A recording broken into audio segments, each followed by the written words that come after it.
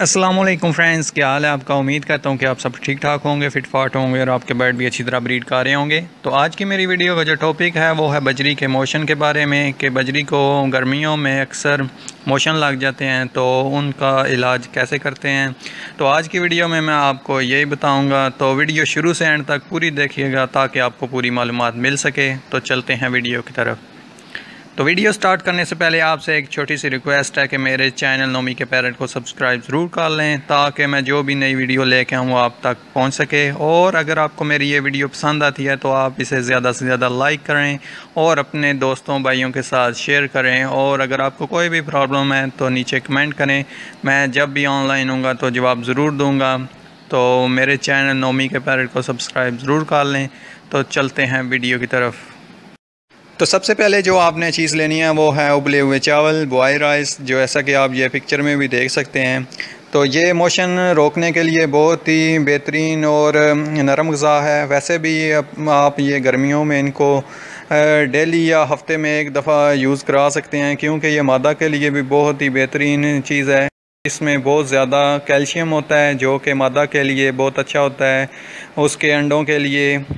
तो ये आपने हफ्ते में एक दफ़ा आपने अपने बजरी को ज़रूर देना है। इससे आपके बर्ड के जो मोशन है वो भी ठीक हो जाएंगे और उनकी सेहत भी अच्छी रहेगी। तो इसके अलावा जैसा कि आप ये पिक्चर में भी देख सकते हैं, दो सिरप हैं, एक एंटामिज़ोल और दूसरा जो है फ्लेजर है।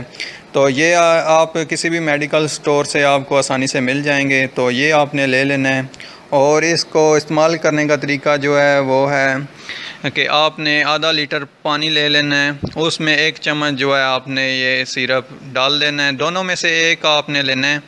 तो आपने एक चम्मच डाल लेना है। तो सुबह आप इनको रखेंगे। उसके अलावा आप दिन टाइम या शाम के टाइम आप इनको दोबारा वो पानी गिरा के तो फिर इसको आपने रखना है। तो दिन में 2 दफ़ा आपने इनको ये देना है। तो एक हफ़्ता आप इनको ये यूज़ कराएंगे तो इंशाल्लाह आपके बर्ड के मोशन ठीक हो जाएंगे। और इसके अलावा जो चीज़ें हैं वो भी मैं आपको बताता हूँ नेक्स्ट। तो जैसा कि आप ये पिक्चर में भी देख सकते हैं, आपने अगर आपको आसानी से गर्मियों में तो तरबूज मिल जाता है, अगर आपको वो मिल जाए तो वो आपने ले लेना है क्योंकि उसमें कैल्शियम और पोटाशियम होता है और इसके अलावा उसमें नमकियात भी होती हैं। तो जब बजरी को मोशन लग जाते हैं तो इनकी नमकियात बहुत ज़्यादा ख़ारिज होती हैं। तो अगर आप इनको ये तरबूज इस्तेमाल कराएंगे तो उनकी नमकियात पूरी हो जाएंगी। तो उसके अलावा आपने जैसा कि आप पिक्चर में देख सकते हैं कि पुदीना है, ये भी आपने इनको यूज़ कराना है अगर आपके बर्ड को मोशन लग गए हैं। उसके अलावा जो है धनिया, वो भी आपने देना है।